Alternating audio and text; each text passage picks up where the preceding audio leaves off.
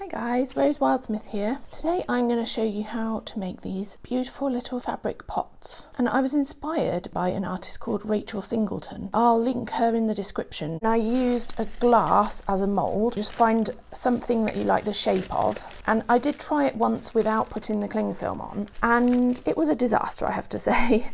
Everything just got stuck to the glass. It didn't peel off at all. So the second time I did it, I put this cling film over the top. So it's like this, and then it's much easier to pull it off when there's cling film there. And then I am using fabric scraps. So I've got a bowl of fabric scraps here, and I'm also using some cellulose glue, cellulose paste. And I used this papier-mâché by Collal, papier-mâché glue, but any cellulose glue would probably be fine. You could also probably use any PVA glue as well. And then I sort of took little fabric scraps and started to place them over and glue them down like this.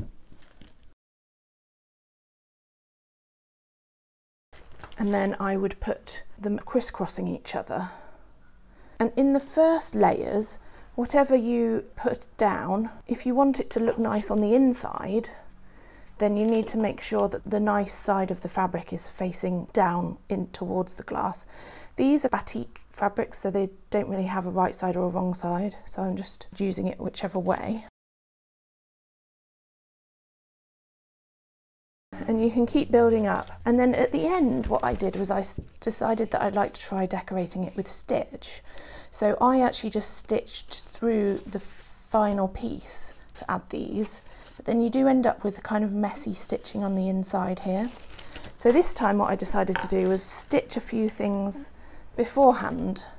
So I've put some stitches in, and then I'm going to glue it down, maybe on one of the later layers, so that the messy bit is kind of hidden, sandwiched in between the two layers.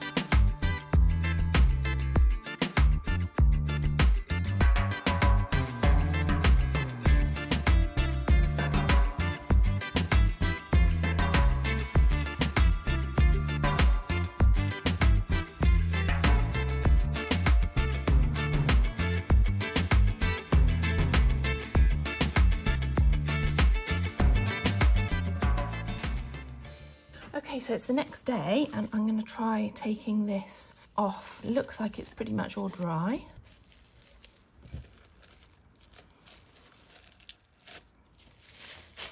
There we go.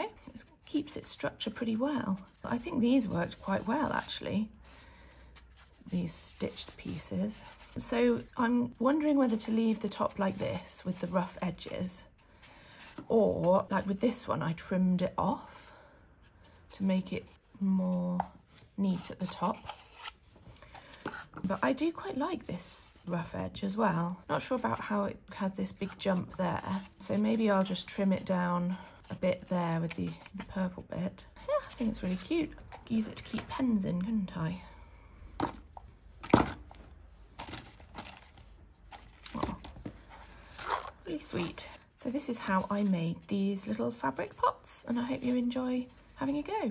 See you in the next video. Bye bye.